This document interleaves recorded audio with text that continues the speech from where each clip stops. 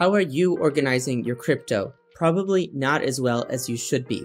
Well, that's why we just launched multiple wallets, which allows you to create up to 5 segregated wallets inside of your Zengo wallet. And as you know, with over 1 million customers and around for over 5 years, Zengo has 0 hacks, which means that these features are only going to increase the security, organization, and privacy that you can gain from your Zengo account.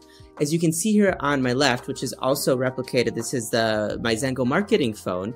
You can see right now I've got my main wallet, but I can also open up all of the other wallets that I've already created. I have ones for hodling, for DeFi, for payments, and for Web3 minting or for delegating. I'll explain all of that in a little bit. But today, over the next few minutes, I want to explain 1, why do we create multiple wallets?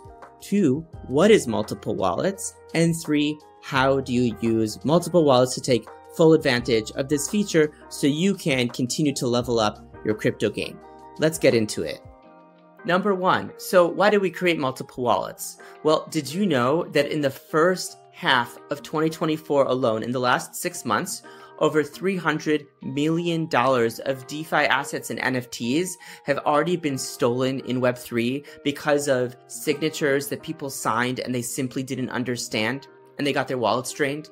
Well, this is not acceptable. That's, by the way, according to Scam Sniffer, a security browser extension that puts out some great content and information on this.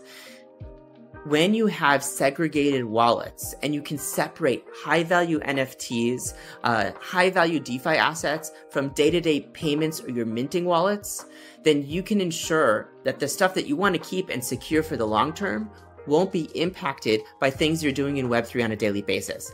Multiple wallets allows for you to do just that.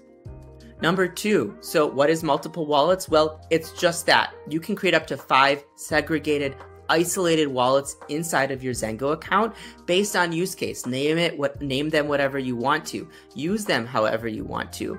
When you create a new wallet too, it's kind of like you're starting from scratch, right? It's not connected to Web3. There are no approvals connected to that wallet either. So for example, I'm going to post in the video below a tutorial of how we created a new wallet. We moved our little pudgy to that wallet, and then using delegate.xyz, we created a hot wallet that then was used to connect to Discord, to Collabland, and to engage in the ecosystem. This way, we'll know that that little pudgy will always be safe no matter what I'm connecting to in Web3. You can do the same thing for your NFTs, for ENS addresses, so you have a new private wallet that's disconnected from wherever you're storing your higher value assets.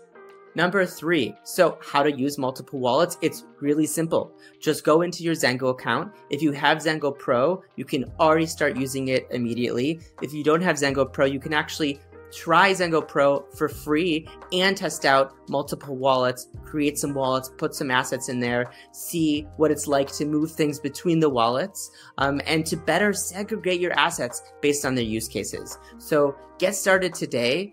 Make sure to stay secure out there, and as always, stay Zen.